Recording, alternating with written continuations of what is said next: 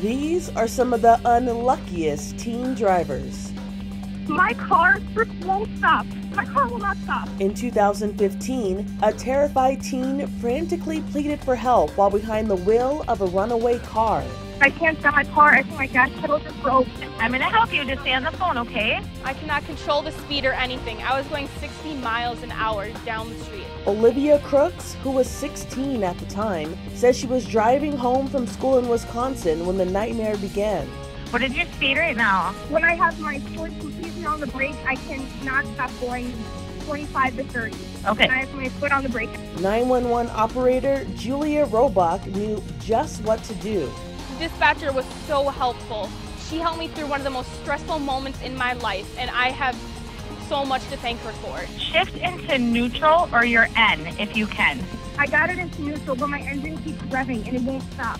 We have protocols that we follow in any type of situation. Luckily, we have something we bring up and it talks us right through what to do and enabling to tell her and keeping her calm at the same time. Keep it in neutral and try to apply firm, constant pressure to your brake pedal gradually. Don't pump your brake, okay? Don't pump it.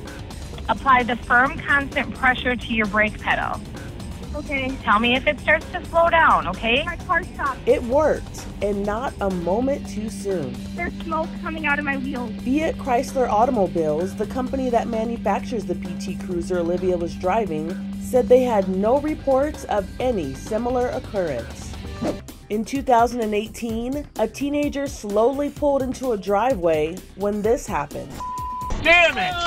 Oh my gosh. Scott Johnson hit the gas instead of the brake and slammed right into the garage door. Oh, I thought my dad was gonna kill me, and like my mom Lisa, she was gonna flip. Scott, his dad, and younger brother were returning from the store in Virginia when things went haywire.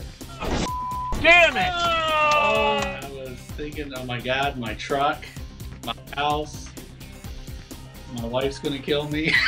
I'm sorry, Dad. I am so sorry. This mangled door was the aftermath. I think he could do better, but I think he'll have to wait until he's 18. A new door was installed, and the car wasn't seriously damaged. And because of the incident, Scott learned a vital lesson. He knows where the brake is now.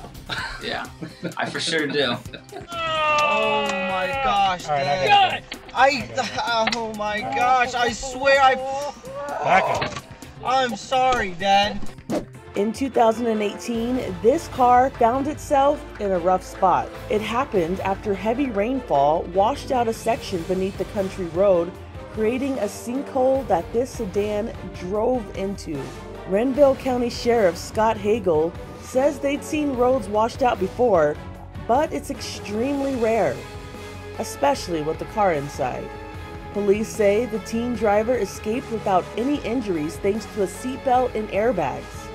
Afterward, the sheriff's office reminded drivers and passengers to always buckle up. Not exactly the kind of wildlife most scuba divers are used to looking at, but it took divers, police officers, firefighters, and a tow truck to get this car out of a Colorado swimming pool in 2021.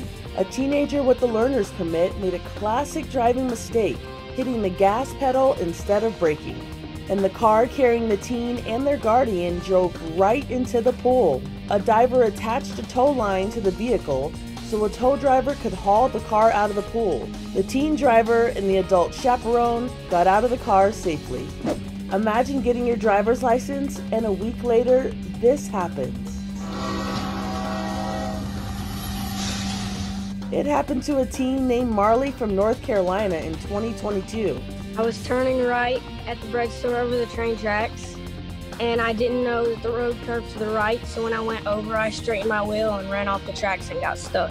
Thankfully, she and her best friend Julie got out before impact. So after we got stuck, we were in the car for maybe not even a minute, and I told Julie, I said, I can't leave my car, I need my car. And that's when Julie told me, get out of the car. We are on train tracks. We cannot sit here. They both walked away unharmed, but the car was totaled. It's totaled. It has frame damage done. The engine got, whenever the car was flipped, it got flipped out of place. Like, I'm not real good with cars, but I know it does not crank. Afterward, Marley left the driving to her boyfriend, Curtis. Not no more. I probably won't drive for a little bit. It's just, and every time we go over the train tracks, I get so scared. I'll be like, Curtis, make sure you make the right turn. Don't get stuck. I just can't believe it. It's so unbelievable. For Inside Edition Digital, I'm Andrea Swindle.